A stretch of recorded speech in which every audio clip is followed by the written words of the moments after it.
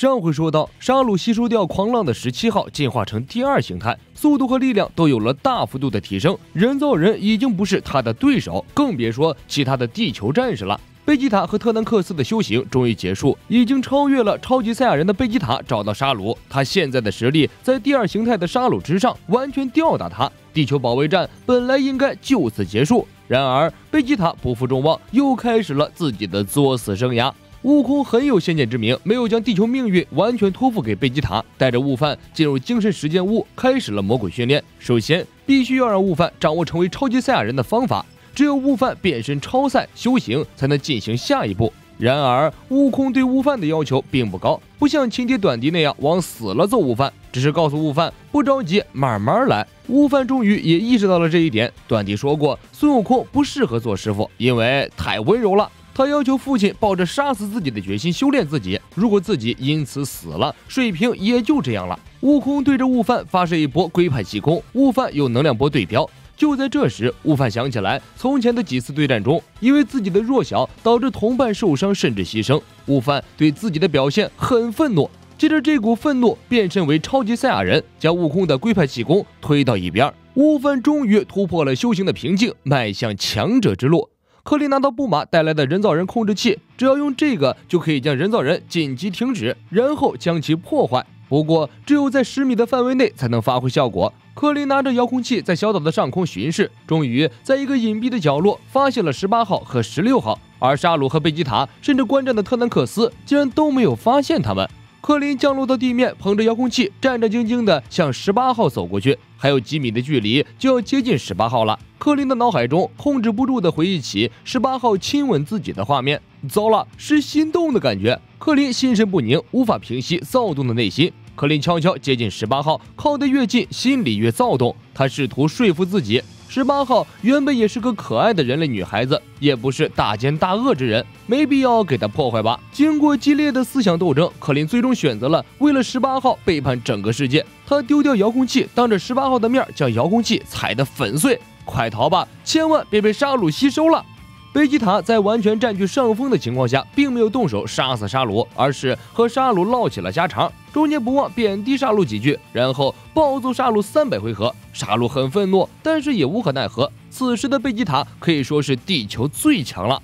我知道你很急，但是先不要急，再告诉你一个震惊的事实吧。那边的特南克斯实力虽然不及我，但是也差不多。贝吉塔对沙鲁的表现非常失望，号称究极人造人，看来也不过如此，虚假广告罢了。贝吉塔甚至不愿意动手杀死沙鲁，杀死一个弱者对于高傲的赛亚人来说简直是一种侮辱。沙鲁气得直跺脚，他告诉贝吉塔，如果自己成为完全体，贝吉塔这个水平的对手来多少打多少，根本不存在被他吊打。我们的实力差距这么大，你只要成为完全体就能打败本大爷吗？沙鲁回答的十分肯定，只要成为完全体，凭你这个实力，我要打10个。贝吉塔的脾气哪听得了这个，成功被沙鲁刺激到了。沙鲁一眼就看出了贝吉塔的软肋，贝吉塔犹豫了，说明他的小尾巴被抓住了。沙鲁有着贝吉塔的细胞，对贝吉塔多少有一些了解，知道贝吉塔爱听什么，不爱听什么，几句话就能将贝吉塔轻松拿捏。怎么样，贝吉塔？你们赛亚人是天生的战斗民族，最喜欢战斗，而且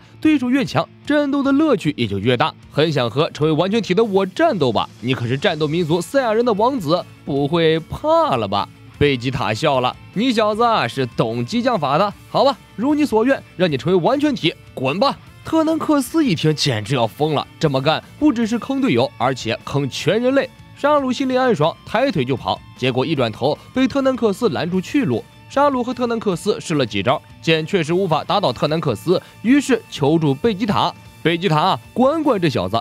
回头的一刹那，沙鲁发现了躲在岛上的18号和16号，暗道一声天助我也，全力向18号冲去。特南克斯大声提醒克林和18号，随即爆气上沙鲁追过去，眨眼间便追上沙鲁，对着沙鲁一套技能输出，将沙鲁从空中击落。沙鲁潜入地下隐藏了气息，接着从18号面前冒出来。特南克斯追上前去，贝吉塔坑队友的神来一笔来了。他发现18号之后，立刻扑向特南克斯，你小子别碍事儿！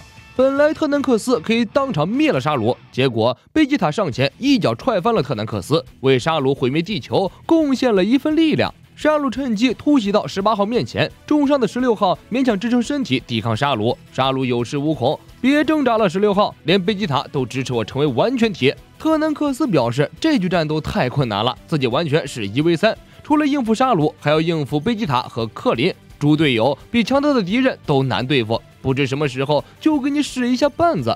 贝吉塔再次表态支持沙鲁，由我贝吉塔王子替你看着特南克斯，你快成为完全体吧，我已经等不及了。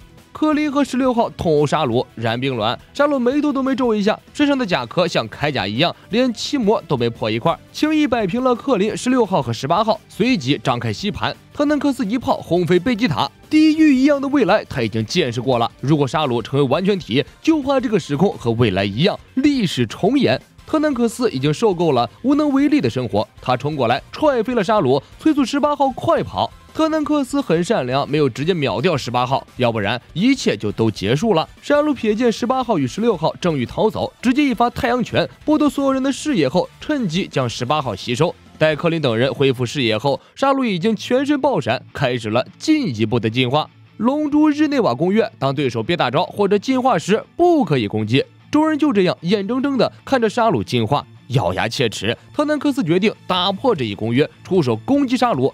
沙鲁身边好像有一层保护罩包围，挡住了特南克斯的攻击。突然间，附近海域电闪雷鸣，海上狂风大作，有一阵耀眼的绿色光芒之后，沙鲁进化成了最强最帅的状态——完全体。克林一想到自己的初恋对象没有了，愤怒不已，杀父之仇，夺妻之恨。克林冲向沙鲁一套输出，手感好像打在钢铁上，沙鲁一点反应都没有，甚至不屑理他，专注地检查自己完全体的身体。克林打出气元斩，这可是连弗利萨都能切开的招式，打在沙鲁身上完全没用。沙鲁捏了捏拳头，突然冲向克林，一脚将克林踢了个半死。此时的贝吉塔既骄傲，同时没有任何危机感。每次打架，贝吉塔如果没有被对方虐成狗，他是绝对不会承认对手比他强的。贝吉塔对沙鲁的完全体形态简单点评一番，看来也没什么长进，和我预期的一样。先别口嗨，不如你来陪我热热身。特南克斯为克林掷下一颗仙豆，把克林从死亡线上拉回来。克林大呼不妙，贝吉塔死定了。沙鲁只是碰了自己一下，那股强大的恐怖力量就已经渗透骨髓。虽然从表面来看，贝吉塔的气息仍强于沙鲁，但这些只是表面现象。沙鲁隐藏的实力无可估量，就像你一样，特南克斯。克林早就察觉到特南克斯的实力在贝吉塔之上，他已经超越了贝吉塔无法逾越的境界，只是为了顾及贝吉塔的面子，将大部分实力隐藏了而已。而自大的贝吉塔完全没有意识到这一点，这将成为他和沙鲁对战时的致命之处。贝吉塔和沙鲁展开热身运动，前期来看，贝吉塔完全占据上风，看起来沙鲁好像不敌贝吉塔，让贝吉塔追着打。但是仔细看就会发现，贝吉塔的攻击对沙鲁是无效的，没有一点伤害。贝吉塔一套技能全输出后，发现沙鲁毫发无损，方寸大乱，越打越急，使出了必输绝技王子战法。烟雾之中，沙鲁面带微笑看着贝吉塔，大大的伤害了贝吉塔的自尊。贝吉塔追着沙鲁继续输出，沙鲁并不急着还手，只是静静的看着贝吉塔装逼。别急，都说了是热身了。贝吉塔惊了，我操，热身？我超级贝吉塔可是使出全力了，你告诉我是热身？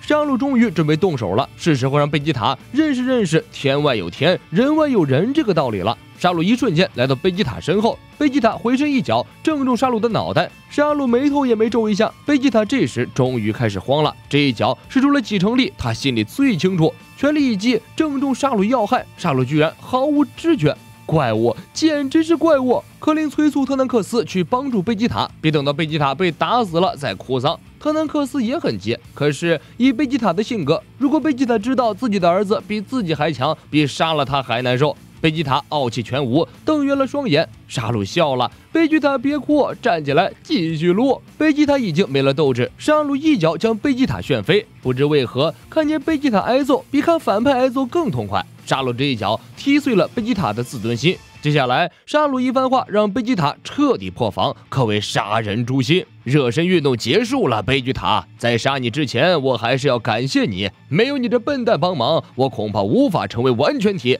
贝吉塔制作了1天不到的地球最强，就被强大的敌人虐得体无完肤。这个故事告诉我们，顺风不要浪，在乾坤未定之前，一切都是未知。本期内容就是这些，我们下期再见。